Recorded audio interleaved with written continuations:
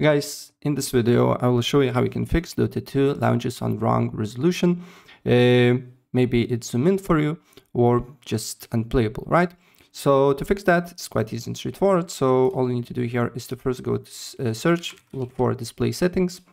On display settings, you need to scroll down and then you'll see a display resolution and then look for recommended one. So for me, it's 1910 times 1080.